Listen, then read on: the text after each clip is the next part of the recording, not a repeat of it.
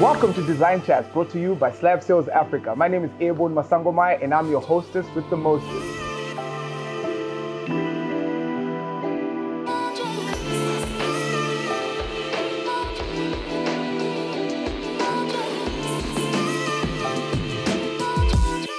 Today we're going to be talking all things design, and what better way to start with our trend-setting interior architect, Chiedza, from Christa Ella. Chiedza, welcome to the show. Hi everyone, how are you? I'm fine, thank you. I'm Chiedza, Chiedza Mulilo. I'm an interior architect. I am the lead designer for Christa Ella Interior Architects, founded by myself. We're a team of architects that's major on interiors. So I basically studied interior architecture with the LUCT, which is Limpopo. It's a Malay university. Where is that? I studied in the Africa campus, which is in Botswana. That is fancy. That is really nice. I've never been to Botswana, but that's amazing. Yeah. So, Chiedza, so in your journey, like, how has it been getting into the market, into the Zimbabwean market? Like, do people appreciate it? Because I'm an interior stylist. I don't know if you can tell. I can tell. Hey, good. I'm an interior stylist, and it's been an interesting journey for me, seeing the market in Zim and seeing how people are transitioning to sort of like accepting that they are not interior designers just because you can put a sofa in a room and whatever. Like, how has that been for you, the journey of sort of like educating the marketplace about interior architecture? So it's been quite interesting, because what an interior architect is quite kind of a gray area. Yes, that people don't quite get. They don't get it. So you have to educate. I don't even get it. So I was like, so what do you do? I got you. Let me explain it. Yes. So what interior architects are, we're that sweet spot between your architect and your interior designer. So you've got the competence of an architect. You know loads. You know how buildings go up, how they set up. Yes. But you also have the flair of the interior designer. Yes. So we're that sweet spot whereby you want to do maybe renovations, or we're coming into just a carcass of a building and we need to erect walls and the like. But the finish isn't just 4 white walls. It has to speak. It has to say hello. Yes, exactly. No, that's beautiful. Okay, when you get a carcass, like a carcass of a space, right? Like, what's your process? Like when you're picking, let's say, the materials that you're going to use, because again, there's quite a lot of different textures, materials, whether it's fabrics, whether it's like where we are right now, like this is your masterpiece. Yes. So yeah, so like, tell us that process, like how does that work? Well, I think it's always quite key to understand your client first, because you need to impress them, first of all. They're the ones paying for this project. Yes, and they're paying you, so you need to keep them happy. Yes. So first of all, we always want to know who's our client. Yes. What are they trying to create? What's the space they want to create? Yeah. So what we then do is we try and just bring the competence to make it make sense, but also we try and walk the client through their space even before it's built. So we will, obviously, like this building, it was just 4 gray walls, just concrete and beams and columns and slabs. And then we will come and measure, and then we'll then design it in a 3D render. Yeah.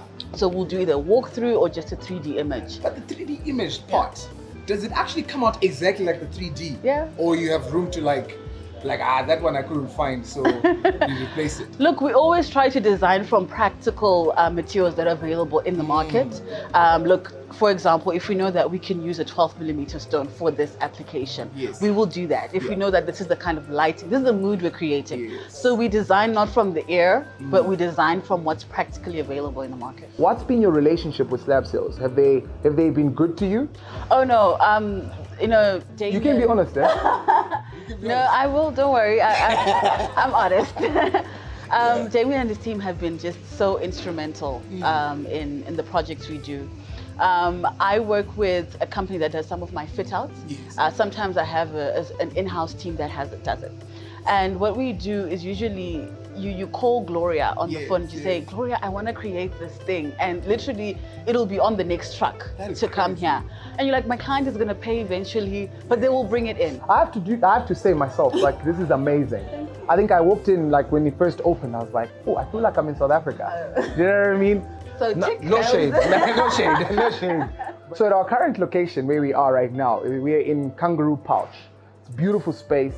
Please, can you walk us through how this process worked out and where you found the inspiration and how you managed, like, and if there's any ups and downs during the project, like what were some of your hurdles, like whether deadlines or any of those things, like.